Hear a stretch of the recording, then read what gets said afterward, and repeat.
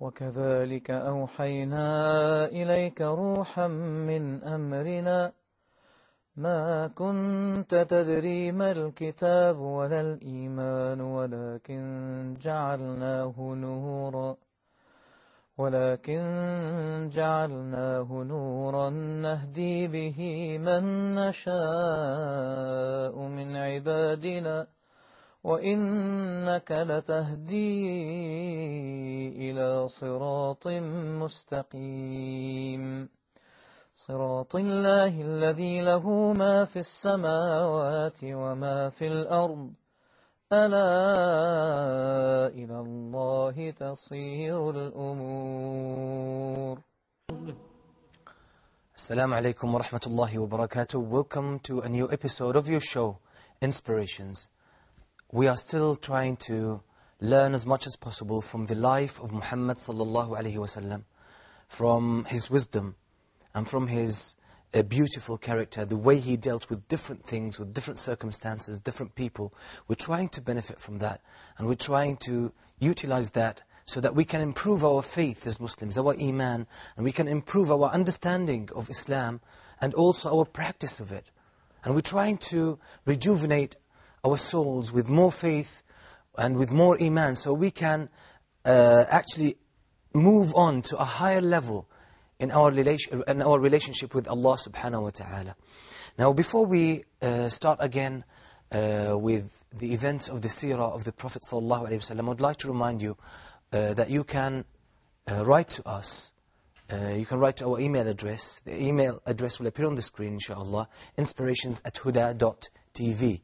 inspirations@huda.tv. We will be very happy to receive your emails and benefit from them as we usually do. And as your emails, mashallah, are beneficial, and I really thank you. I'm very grateful for that. And I'll remind you that in 2 weeks' time, inshallah, we will have a live episode, which is the first Saturday of every calendar month. So please join us, call in, and have something to say about the seerah of the Prophet sallallahu alaihi wasallam. Now, last week we were talking about the time when the disbelievers, when the people of Quraysh came to the uncle of the Prophet sallallahu alaihi wasallam, to Abu Talib, and complained to him about Muhammad sallallahu alaihi wasallam, that he keeps insulting their gods and saying that they are false, and criticizing their way of life, criticizing the lifestyle. So they got fed up with that, and they decided to move to talk to Abu Talib, trying to convince him to let Muhammad, if he wants to practice his religion, he can practice it alone, but he shouldn't talk about our gods. He shouldn't criticize our way of life. But the Prophet ﷺ made it clear to them that he is only a messenger. He's conveying a message, and he doesn't have any choice when it comes to this. And actually, some of the narrations of this event, which is weak, but it is the most famous, unfortunately. The narration we mentioned last week was the authentic one, is that the Prophet ﷺ said to them, you see this sun? I can't leave what I'm upon, just as you can't, light a torch by extending it with your own hands to the sun. So this is the authentic narration. There are other weak narrations or other weak versions of this event. One of them says that the Prophet ﷺ said to them, if you place the sun on my right hand and the moon on my left, I will not leave this affair. I will not leave this religion. I will not abandon calling the people to Islam. This narration, when it comes to the rules of the mustalah of hadith, the science of hadith, this narration does not stand the criticism. So we have to point this out. It may be, this narration might be the thing that really happened. We don't know. But as far as we are concerned, when it comes to the science of hadith, this narration does not stand criticism. Now the disbelievers became very disappointed, very frustrated, and they decided to use a different approach. This approach was to intensify the torture they would inflict on the Muslims and the followers of Muhammad sallallahu alaihi wasallam. So they started to really inflict as much as possible of their torture and of their abuse towards the Muslims, trying to at least to dissuade them from publicizing their faith and publicly practicing Islam. Definitely they couldn't do that with the stronger ones like Umar ibn al-Khattab and Hamza Ibn Abdul Muttalib, Hamza, the uncle of the Prophet ﷺ, because they were strong men. But the people of Quraysh actually could abuse the weaker Muslims. People like Bilal, people like Khabbab ibn al-Arat, and the rest of the Muslims, and even sometimes the Prophet Muhammad ﷺ, sometimes they physically attacked him, they physically abused him, and he was very patient. Because for him, this kind of suffering was inevitable. This stage, was very important to move to the next one. So he was patient. He knew that this was the decree of Allah subhanahu wa ta'ala. We have to be patient with it. And, the thing that his sight and his heart were attached to was just seeing his people embracing Islam. So Muhammad sallallahu alayhi wa sallam was working on that objective. He was heading towards that goal. And he could see beyond the present reality. He was thinking of something more, something that has a lot of, or his vision was full with hope that his people one day will embrace Islam. And we will see this, because this will be manifest, inshallah, in some events to come. So after the companions of the Prophet ﷺ could not put up, could not bear the suffering and the torture that they had to go through, they complained to the Prophet ﷺ. And when he looked at them, and he saw how much suffering they had to go through, how much they had to put up with, he said to them, in Abyssinia, there is a king, a just ruler.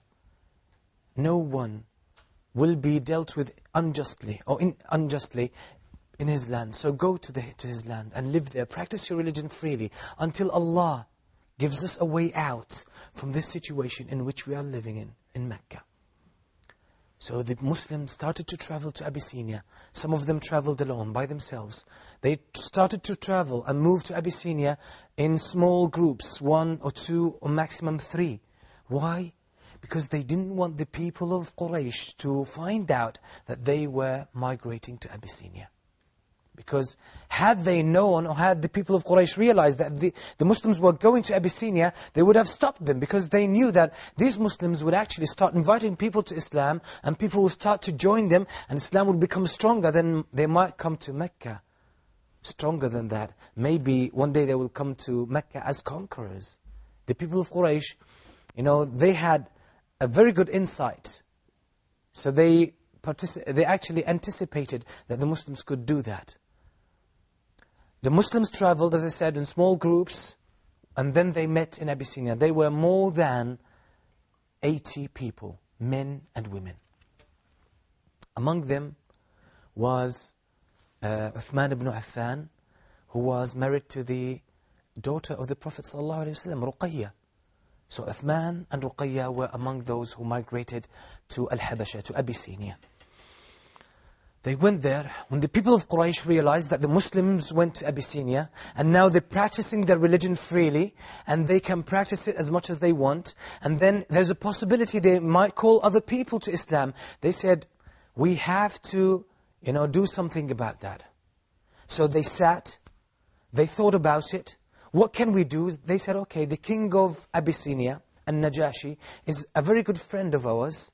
So maybe, if we study this carefully and we plan it carefully, maybe we can convince him to hand those people over to us. And then we will force them out of their religion. We will force them out of Islam. If you notice, from the old days, there were always people conspiring against Islam and against the Muslims.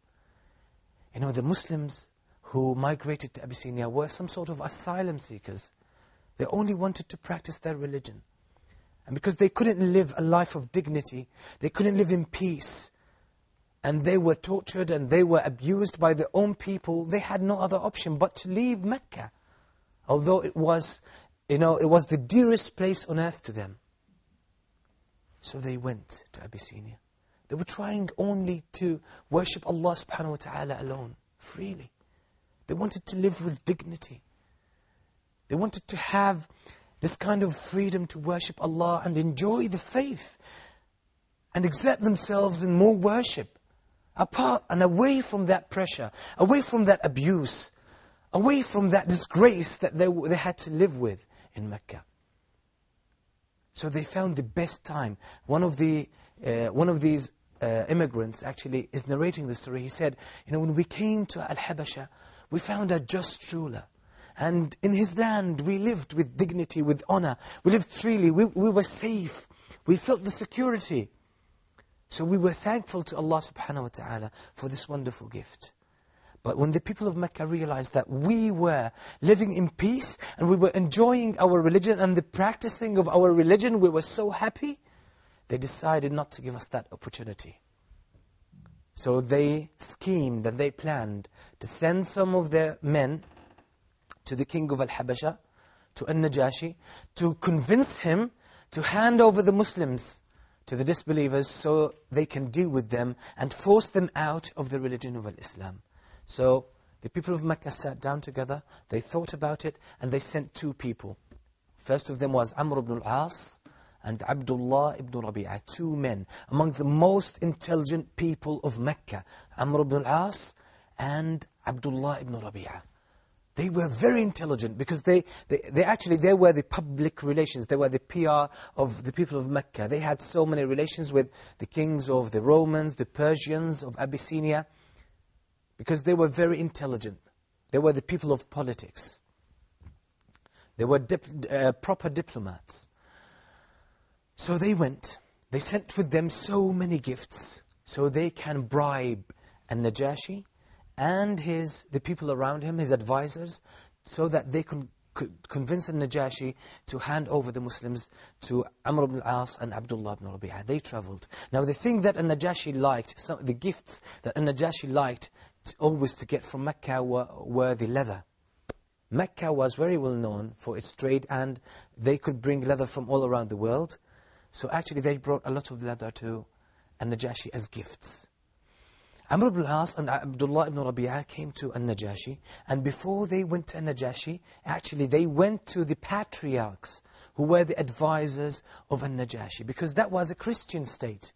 Al-Najashi was a Christian. He was an advocate of Christianity. Actually, he himself was a religious man. And all his advisors were patriarchs. So Amr ibn al-As, Abdullah ibn Rabi'ah went to the patriarchs. They gave each one of them their gifts. It was some sort of bribe, definitely. And they said, we came to your king with regards to some of our people. They left and they abandoned our religion, the religion of their forefathers, and they came with an innovated religion, a new religion. They came with some kind of heresy, and they insulted our gods and our religion, the religion of our forefathers. And, our people, who are, their people, they want them back because they want to discipline them. So we are going to talk to your king and Najashi about them. So we would like you to advise him to hand them over to us. They said, okay, you get that from us. Now next day, they went to Al-Najashi, and Najashi was, on his throne sitting, and his patriarchs were around him. Amr ibn al-As and Abdullah ibn Rabi'ah, as diplomats from a different country, they came. With all respect and all the procedures and all the compliments for some diplomats coming from a different land, they came to Al-Najashi. Then they prostrated themselves before Al-Najashi. They said, O king, a bunch of people, they are from our city, they are from our people, they are our cousins, our brothers and our sisters. They came up with a new heresy, a new religion. They insulted our forefathers, they insulted our culture, and they spoke bad about our gods and about our way of life. And they disrespected us. They dishonored us. So our people, the chiefs of our tribe, of our city, sent us. They sent us to you so that you hand over to us those people who left their religion, the religion of their forefathers, but they didn't even embrace Christianity. They came with a new heresy, a new religion no one knows about. So Al-Najashi looked at his patriarchs, asking for their opinion. They said, well, we believe you should hand them over to their people and they take care of them, because it seems that they created a lot of trouble back in Mecca. And Najashi became very angry. And he said, people, those are people who chose to live in my land. Who chose to live, who found out that I am just. They chose to live in my land over other countries. How can I just hand them over to you without even listening to them? So he said, no, I will call them and I will listen to what they have to say. And then, if they are as you claim, I will hand them over to you. If not, then I will protect them because they chose me. They chose to live in my land. There must be a reason why they chose to live with me, to live in my land.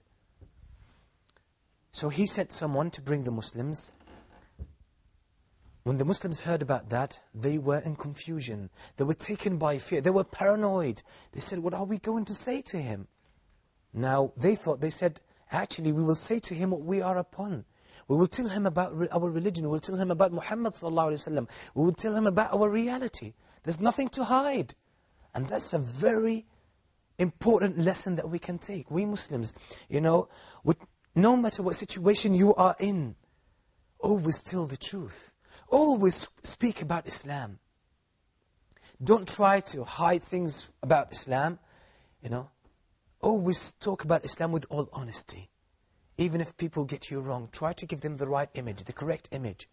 And put your trust in Allah subhanahu wa ta'ala. And if you remember the hadith that we narrated last week, a very beautiful hadith, which the Prophet sallallahu alaihi wasallam narrates from Allah, directly from Allah, where Allah says, I will be to my servant as he thinks about me. If you think Allah will support you, then Allah will support you. But if you believe Allah will let you down, then Allah will let you down. This is a very beautiful, very powerful hadith that we have to learn and we have to benefit from. Allah will be to us as we think of Him. If we believe Allah will help us, then Allah will help us. If you believe Allah will protect you because you are on the truth, then Allah will protect you. But if you fear that Allah will let you down, then Allah will let you down. Why? Because you don't have trust in Allah. You see how much freedom Allah has given us, how much power Allah has given us? Allah is just. Allah doesn't deal unjustly with people. So we have to understand this lesson. Now the Muslims who were in Abyssinia understood this fully. So they said, we will tell Najashi about our religion. We have nothing to fear. We have nothing to hide. So they went to Najashi. And Najashi addressed them and he said, what is that religion you came up with? You left the religion of your forefathers, the religion of your people. You insulted their gods. And you didn't embrace Christianity or Judaism. You didn't join my religion or the religion of those people. What is that thing? What happened to you? Now that was a very, very, very difficult and critical moment for the Muslims. That was a question by the king. Amr ibn al-As was there. Abdullah ibn Rabi'ah was there. And they were determined to take the Muslims back, to torture them and force them out of their religion. So Najashi addressed them in that serious way. What is the thing that you came up with? Explain to me. Now that was a very critical moment, very hard moment for them. How did the Muslims react to that? How did they reply? Inshallah, join us after the break to find out what happened. Stay tuned. It is just Allah's way to make our spirits strong.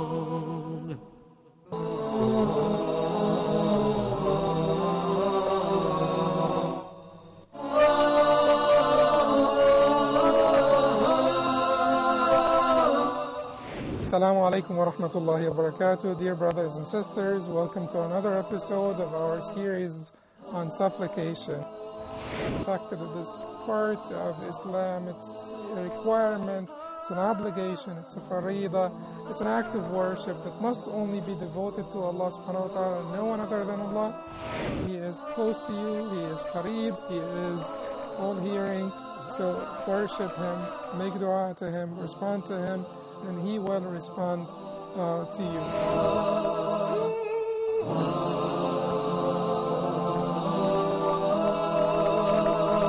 Brothers and sisters, to increase your iman. خيركم من تعلم القرآن وعلمه ورتل القرآن ترتيلا. Learning how to recite the Quran properly, learning the meaning of what we recite, concluding the ahkam from the verses which we recite, trying to implement what we learn in our daily life. Would listen to the participants and the guests. We'll take your phone calls. We're going to recite live. We'll listen to your recitation. And we'll correct it according to the rules and regulations which we'll state in each episode. Now, your dream will come true.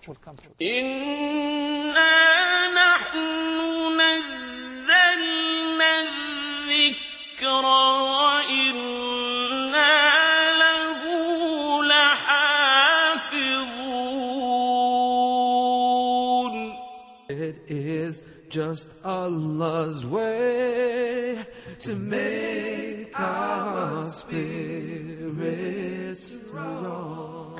Assalamu alaikum wa rahmatullahi wa barakatuh. Welcome back. You're still watching Inspirations. We're still talking about a very important event that happened during the life of Muhammad sallallahu alaihi wasallam. That is the migration to Abyssinia. I will remind you again that you can write to us anything you think about the program, any suggestions, any comments. You are welcome to write to us on our email address, inspirations@huda.tv. inspirations@huda.tv. As I said, all your emails are welcome, and we're happy to benefit from them and make good use of them, inshallah. So we said that the people of Quraysh sent Amr ibn al-As and Abdullah ibn Rabi'ah to An-Najashi to try to get the Muslims back from there so they can really get hold of them and force them out of Islam, and if not, at least, torture them and put them under huge pressure.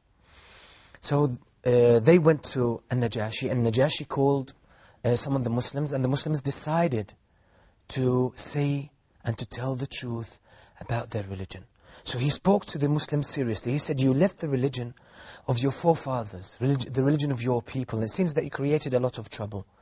You didn't join my religion or the religion of others. So what is that thing that you came up with? The one who spoke was Ja'far ibn Abi Talib, the cousin of the Prophet ﷺ. Ja'far stood and he said, O king, we were people who worshipped idols, who associated partners with Allah, who committed shirk. We were people who would eat the bodies of dead animals, the carcass. We were people who would kill each other. We were people who didn't hold anything sacred. Not any relationship, not anything, not even the blood of human beings. We didn't respect anybody. We didn't observe the rights of our kins. We didn't observe the rights of our neighbors. We were people living like people living in a jungle. We had no values whatsoever. We were people who would fornicate, people who would fall on all sorts of sins, and we were evil people. And then this messenger, he was one of us. He's one of us. We know his dignity, we know his honesty, we know his truthfulness, we know his uprightness, we know his character, and we know his conduct. He came to us with a message from Allah, from our God, from the Creator. He called us to worship Allah alone. He called us to, hold the relations sacred, He called us to respect each other. He called us to give the rights of our relationships, the rights of our relatives, of our kins, and to observe the rights of the neighbors, and not to fall in any vice or sin, and to help the poor, and to support others, and to respect our society. And He called us to everything that is noble, everything that is upright. So we believed in Him. He called us to worship Allah alone. He called us to pray to Allah. He called us to fast and to give in charity. So we believed in Him. So our people started torturing us. Our people started to abuse us. They started to kill some of us because they want to force us out of our religion. So An-Najashi was taken by these beautiful words. This man is calling them to what is good. He's calling them to worship Allah alone. This is what An-Najashi was on, because he was in the true version of the message that Jesus, peace be upon him, was sent with. So he saw that this man was calling them to worship Allah alone, to pray to Allah, to pay money in charity, to fast, and to respect the people, and to observe the rights of others. These are all noble things. So he asked Ja'far, he said, did your Prophet come up with any revelation? Did he introduce to you any revelation? Can you relate to us some of the revelations he received? He said yes. So Ja'far ibn Abi Talib, started reciting the beginning of Surah Maryam, the Surah of Mary. Now the Surah of Mary starts with the story of the Prophet Zechariah, when he supplicated to Allah subhanahu wa ta'ala to grant him a son. He was very old, and his wife could not bear children. She was barren. She could not bear any children. And they were old enough. They actually exceeded the age of any possibility to have any children. But he supplicated to Allah subhanahu wa ta'ala to give him a child. And Allah subhanahu wa ta'ala gave him the glad tidings of having a child that will be a prophet. That was Yahya, peace be upon him. So Zechariah was amazed. How could I have a child at this age? And my wife, couldn't bear children. And she's old enough anyway. But Allah subhanahu wa ta'ala told him that Allah is capable of doing everything. So this is from Allah subhanahu wa ta'ala. Then Allah went on to talk about the story of Maryam, the mother of Jesus, the mother of Isa, peace be upon him. That she moved to the east of her town from her people. And then Allah sent to her Jibreel, who gave her the glad tidings of a son. But she wasn't married. She was amazed. He told her that this will be a sign from Allah, and he will be a prophet. So he blew into her, and then the child was in her womb. She gave birth to the child. Then she came carrying the child. She came to her people. They said, "Oh Mary, oh Maryam, you are a righteous woman. What happened? How could you bear a child? How did you get this child?" She pointed to him. He spoke. He spoke to his people. He said, "I'm the servant of Allah, and I'm a messenger for Him. He gave me the knowledge of the book and the knowledge of the revelation. Allah sent me to call you to the worship of Allah alone." So this was the Surah of Maryam, talking about these beautiful events. And Najashi was listening carefully to the words of Allah subhanahu wa ta'ala. These words that tell him about the Prophet Zechariah and Prophet Yahya and the Prophet Isa ibn Maryam, and the story of Mary herself. And Najashi was listening carefully. He was a man who followed the message that was sent to Jesus, peace be upon him. He was a man of faith, a man of God. He listened carefully, and his patriarchs listened carefully. When Ja'far finished reciting the verses, he looked at An-Najashi to see that An-Najashi was in tears. And Najashi was taken by the words of Allah subhanahu wa ta'ala, and so were his patriarchs. They realized that these were the words of Allah. These were the words of the Creator. These were the words of Allah, who sent Moses, who sent Jesus, who sent Muhammad sallallahu alaihi wasallam, who sent Ibrahim, who sent all the prophets and all the messengers. They could realize that.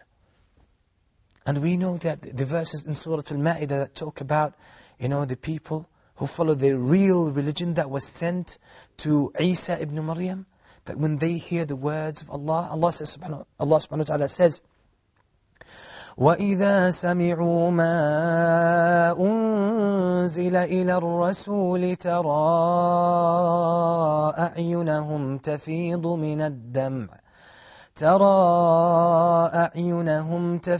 مِنَ الدَّمْعِ مِمَّا عَرَفُوا مِنَ الْحَقِّ. And when they hear the words that were sent down to the Messenger sallallahu alaihi wasallam, you find them in tears. They can't help it. They start weeping because they recognize the words of Allah subhanahu wa ta'ala. And such was the case of An-Najashi and his patriarchs. They believed. And Najashi realized that those were the words of Allah subhanahu wa ta'ala. Actually, the patriarch didn't believe in the message of Islam, but An-Najashi did. And Najashi himself did. So he believed in the words of Allah subhanahu wa ta'ala straight away. When he listened to these words, he said to Ja'far, these words come from the same source as the words that came to Jesus, the words that came to Isa ibn Maryam. He said to him, go live in my land, and you will be safe. Anyone who tries to abuse you, anyone who tries to hurt you, then he will be punished. He will be punished. He will be punished. Then he turned to Amr ibn al-As and Abdullah ibn Rabi'ah. He said to them, I will not hand those people over to you, because they are on the truth. Go back to your land. They will live safe. They will live safely in my land. So go back. I'm not going to hand them over to you.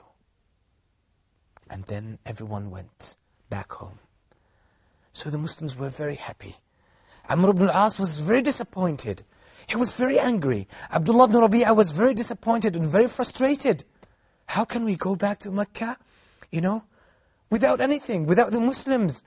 And, actually the Muslims were triumphant and we lost. It seems that the Muslims are winning over even, our people. Because the Najashi was a friend of ours. Now it seems that he's going to be a friend of the Muslims.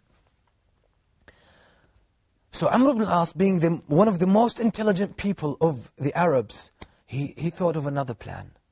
So he said, tomorrow I will go to a Najashi and I'm going to tell him something. When he hears that, he's going to destroy these Muslims forever. And we are going to get rid of them for good. So Abdullah ibn Rabi'ah said to him, what are you planning to do? He said, I'm going to go to him and I will tell him that those people say that your God, the God that you worship, Jesus. Because they thought that he was upon the same religion as the patriarchs who followed the distorted religion of Christianity. But a Najashi wasn't like that. A Najashi was looking for the truth. And he was following the true message of Jesus. What arrived to him, what he received from the message of Jesus. Or the remains of the message of Jesus. So I'm going to go to him tomorrow and I will tell him that his God, that he worships Jesus, that they say that he's a slave. He's not a God. So Abdullah ibn Rabi'ah said to him, hold on man, you can't do that, calm down. These are our people. You will cause them to be killed. You will cause them to be executed. Don't do that. They are still our people. They're still our cousins, our brothers and our sisters. You can't do that. He said, no, I will go to him and I will tell him that.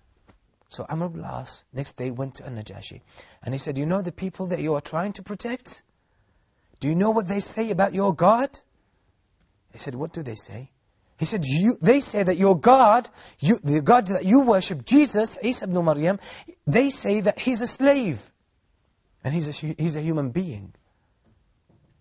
And Najashi said, go and call them. Go and invite them here. So someone from Najashi went to bring the Muslims. The Muslims heard and they realized what was going on.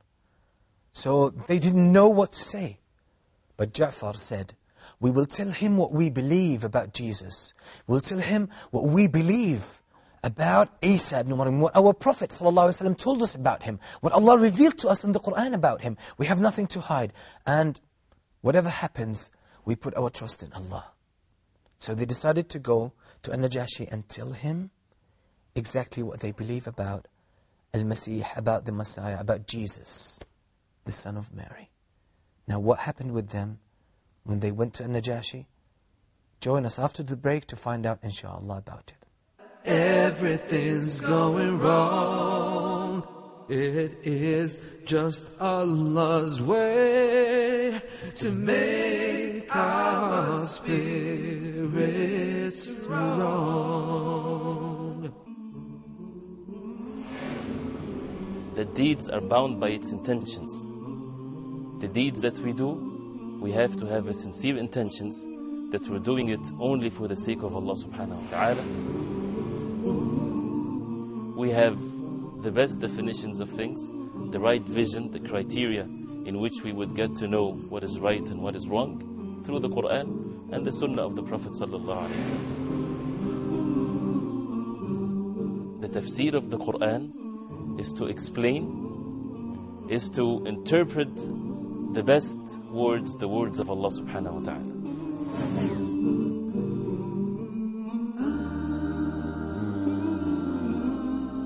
Allahumma salli ala Muhammad Rasulillah. The religion of Islam is the fastest growing religion in the world, and the majority of that growth is taking place right here in the United States of America. According to most reliable estimates, there are more than 7 million Muslims living in the United States of America. Muslims have become valuable and vital assets to the American society. So please join me as I travel around America and introduce you to a few of the many Muslims in America. Rasul of Allah, La ilaha illallah, Muhammadur Rasulullah. There is no God but Allah, Muhammad is his messenger. La ilaha illallah, Muhammadur Rasulullah. There is no God but Allah, Muhammad is his messenger. Is just Allah's way to make our spirits. Assalamu alaikum wa rahmatullahi wa barakatuh. Welcome back. You're still watching Inspirations. Before the break, we were talking about the incident when Amr ibn al-As went back to An-Najashi and he said to him that those people, those Muslims, actually what they do, they claim that your Lord, that your God that you worship, who was Isa ibn Maryam, Jesus, peace be upon him, that he's a slave, he's only a human being. So An-Najashi called the Muslims. They didn't know what to say. Should we say the truth? They agreed actually to say the truth and put their trust in Allah. There's nothing we have to hide. Islam is clear and we give it with its clarity. So they went to An-Najashi and he asked them, what do you say about Isa? What do you say about Jesus? So Ja'far said, we say about him that he is a slave of Allah, the messenger of Allah, and the word of Allah and the spirit from his creation that he sent down to the Virgin Mary. He is Abdullah wa Rasuluh, the slave and the messenger of Allah, wa kalimatuhu, his word, and wa ruhuhu, and the spirit from the spirits that he created, the spirit from him, he created it, that Allah sent down to the Virgin Mary, to the righteous woman Maryam, peace be upon them all. So An-Najashi looked at him and he said, you know, Isa, Jesus, is nothing other than what you said. Isa is exactly how you described him now. So the patriarchs who were following the distorted religion, the false religion of Christianity, that claims that Jesus was God or the Son of God, or any form, or he has some kind of divine nature, okay? They started to mumble and make some noise as objecting to that. So Najashi said to them, even if you object to that, this is exactly what Jesus is. So that was Najashi. Really, the Prophet ﷺ described him, he was a just man, he was a just ruler, and he's a fair person. He was a person who was looking for the truth. And this is why, as we will know inshallah in the future, that Najashi died as a Muslim. He embraced Islam and he accepted Islam. So he became a Muslim. He was a person who was looking for the truth. He was a real follower of Al-Masih, of Jesus, peace be upon him. He was a real follower of him. He was looking for the real message that came from Allah. So the patriarchs didn't like that. He said, even if you don't like it, even if you object to that, this is the reality of Jesus, peace be upon him. Al-Masih ibn Maryam, Jesus the son of Mary. So you could imagine how disappointed Amr ibn al-As was. He thought he was going to give it to them, but he was the one who lost. Then Najashi turned to him and he said, take back all the gifts that you gave me. All the gifts you gave me, okay, take them back with you, I don't want them. And these people will stay in my land, safe, and I will protect them. And then he said to them, anyone who tries to attack you, anyone who tries to hurt you or harm you, I will punish him. I will punish him. Live safe in my land. Even if you give me the gold that is all around the world, you give it to me as a gift. I'm not going to hand over these people to you. I'm not going to hand them over. Allah protected my kingship. Allah protected me from so many conspiracies. I'm not going to take a bribe and hand them over to you. So the Muslims lived safe in the land of Abyssinia, under the reign of this just ruler, of this righteous man, Najashi. May Allah have mercy on him. Then the Muslims said that we lived safely in his land. We were very comfortable worshipping Allah freely. Then one day, a king, someone came, one of the leaders of an army, he tried to take over Abyssinia and he tried to get rid of Najashi. So we lived at that time in distress because we feared that this king might take over and then he won't treat us justly as Najashi did. So we were asking Allah subhanahu wa ta'ala to support Najashi and to grant him forgiveness and to grant him victory and triumph. So there was a huge and the big battle between Najashi and that person who was trying to take over. So the Muslims were very concerned what would happen. So they sent Az-Zubayr. Az-Zubayr was a little boy. So he swam through the river, the Nile River, to the other bank where the battle was taking place, and he was observing everything. Then Allah gave victory to Najashi. So Zubayr came back to the Muslims and he was actually waving to them and he said, I came to you with glad tidings. Allah gave victory and triumph to Najashi. So we can still live in Abyssinia here, practice our religion freely under the justice of this righteous man. So the Muslims lived freely there. Now there's a question that comes to mind. And Najashi said a beautiful statement. He said that Allah protected my kingship. And I will not take bribe to hand over these people to you. I will protect them. What kind of bribe and what kind of protection that Najashi was referring to? Now this is a story that the wife of the Prophet ﷺ, Aisha, may Allah be pleased with her, actually she narrates to us a beautiful story about Najashi. When Najashi was a little child, his father was the king of Abyssinia. His father was the king and he had only one son, Najashi. But he had one brother who was the uncle of Najashi. This uncle of Najashi, he had 12 children, 12 sons. So the people of Abyssinia, the advisors of the king, they conspired. They said, even if the father of Najashi died, he only has one son, Najashi. And we don't know how long Najashi will live for. And we don't know if Najashi will have children. We can't guarantee that. But his brother, who's the uncle of Najashi, has 12 children. So even if one of his children dies, or one of his children doesn't, have children, at least we have 12 of them, we will guarantee that, kingship will remain in their lineage. And we will have a king from that lineage. So we can, remain around him. But we don't know if Najashi doesn't have children and he takes over after his father, maybe one day he dies, then the whole of Abyssinia will be in chaos as who will become the king.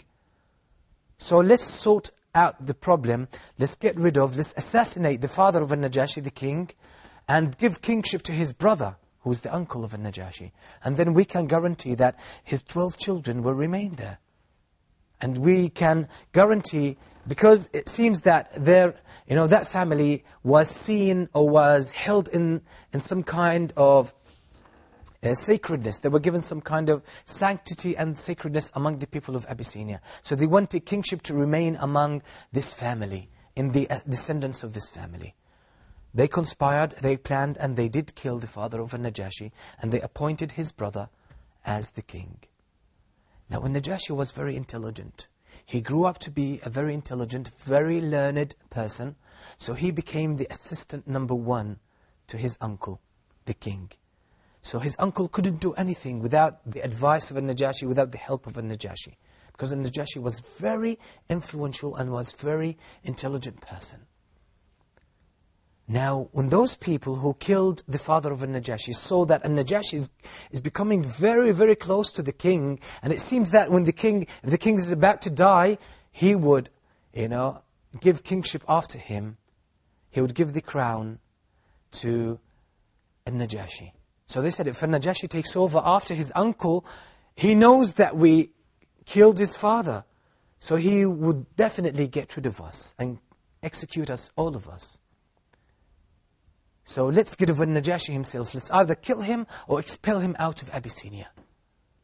So they went to the king, the uncle of Najashi. They said to him, we see that this guy, Najashi, your nephew, is getting very close to you and he's occupying a very important position. We're afraid that you would, give him the crown and you will make him the king after you. And if you do so, then he would kill us because he knows that we killed his father. We assassinated his father. He knows that we conspired to kill his father. He said, well, you killed his father and now you want to kill him? He said, okay, I will take the lesser harm. Okay, you can expel him out of Abyssinia, no problem. But don't kill him. So they took him and they took him to the market, to the slave market where they used to sell and buy slaves. So they sold him as a slave. Someone took him on a ship and traveled. On that same day, you see the decree of Allah subhanahu wa ta'ala. On that same day, it was raining. So the king, the uncle of Najashi, was standing outside his palace. And he was struck by a lightning came. It was a storm, and the lightning hit him. There was thunder and lightning, and he was hit by lightning, by thunder, and he died straight away. So those advisors looked around, they said, wow, the king is dead. So let's go and see which of his children is more qualified, is more, eligible to be the king, to take over. So when they checked all his children, none of them is capable or is even able. All of them were naive. All of them, they had some mental problems. So they didn't know what to do. They were in real trouble. So they said, the only one who can really be the king of this land is the one that you sold this afternoon. So go and get him back. So they sent in all direction, people in all direction, trying to find where Najashi was. And finally they got him. So they brought him back and they gave him the throne. They said, you are the king. So the man who bought Najashi, he came and he said, you have to give me back my money. You took my slave away from me. Give me my money back. They said, no. He said, okay, I will go to him and I will ask him to give him my money. Because he realized that he was the king. He was actually the son of the first king. So he went to him, he said, king, I bought a slave today, and those people, your advisors, took him from me today and they didn't give me back my money. So Najashi said, you either give him back his money or he takes his slave. He was a very intelligent person. He knew how to deal with these people. So they said, okay, we'll give him back his money. Then Najashi became the king and he ruled over Abyssinia. You see how Allah subhanahu wa ta'ala protected his kingship and he gave it back to him. Those people conspired, but Allah subhanahu wa ta'ala protected him. Allah was planning something for this man, for this righteous man. So this was the story of Abyssinia. This was the story of the Muslims who migrated to Abyssinia. Now, let's travel away from Abyssinia back to Mecca. What was happening there? Now, there were some interesting stories happening. To find out, I invite you to join us next week, inshallah, to talk about that. So until we meet then, Assalamu alaikum wa rahmatullahi wa barakatuh. Allah knows what's best for us, so why should we complain? We always want the sunshine, but He knows there must be rain. We always want the laughter and the merriment of cheer, but our hearts will lose their tenderness if we never shed a tear. So whenever we feel that everything's going wrong, it is just Allah's way to make our spirits strong and the merriment of cheer, but our hearts will lose their tenderness if we never shed a tear. So whenever we feel that everything's going wrong, it is just Allah's way to make our spirit